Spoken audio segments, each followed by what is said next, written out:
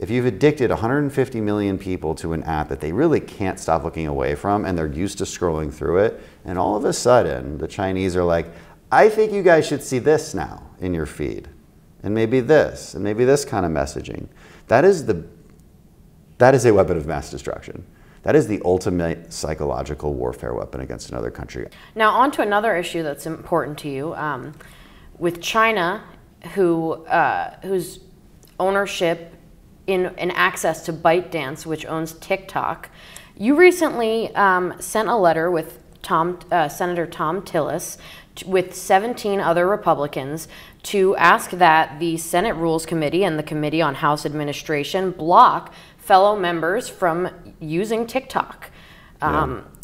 There's been a little bit of bipartisan support for the TikTok issue. A lot of it, yeah. And as it relates to national security, but why are some lawmakers still holding back? Yeah, and there's a handful, right? Sheer ignorance in some cases. Who was it? Because I did a news interview on this, and they played the clip for me. I want to say it was Jamal Bowman. I believe that he was the one that held the rally. And he was like, and he said something along the lines. It was dumb. It was straight up ignorance about what TikTok is, what it's used for, what the dangers are. Maybe it's deliberate ignorance. Oftentimes that's the case in politics. People are deliberately ignorant. Why? Because they want to use the thing, right? It's shiny object for them, and he believes it's a way for him to talk to his voters. He's not wrong about that. Obviously, there's a lot of voters on it, but he should be a responsible adult.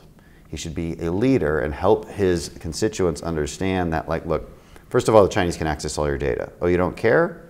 Fine, I get that you don't care, but you might care one day when things escalate with China, which is seemingly inevitable at this point, and they now have a Trojan horse into your mind.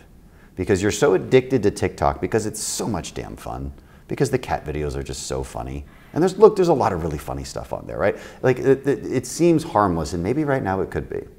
But if you've addicted 150 million people to an app that they really can't stop looking away from, and they're used to scrolling through it, and all of a sudden the Chinese are like, I think you guys should see this now in your feed, and maybe this kind of messaging. That is a weapon of mass destruction. That is the ultimate psychological warfare weapon against another country. I would love to have that against China. And they literally already have it against us. And all we have to do is say, TikTok can't operate on our Wi-Fi. That's literally all we have to do. All we're asking in that letter, what we were asking in that letter was like baby steps upon baby steps. It's like, hey, don't let official government leaders use it. We obviously need to go a lot further than that. I mean, you've seen it get banned in certain campuses, and that's the way to do it. You got to remove it from Wi-Fi, and you got to have cellular networks disallow it from the app. That's the only way to stop it. It's a very easy way to stop it. So as we look at ways to tackle it, that'll be in the future. A lot of debate necessary for that. You want to make sure we're doing this the right way. But for now, asking your own leaders to stop using it and stop encouraging your constituents to give their data to China, that's probably a pretty good start. Yeah, the state of Montana, their legislature is taking steps to fully ban the app. Is that something you would be supportive of, not just in government devices and networks? Yeah, I'm at that point, right? So, and it's not hard to do. Like I said, you've got to do it through cellular networks and Wi-Fi.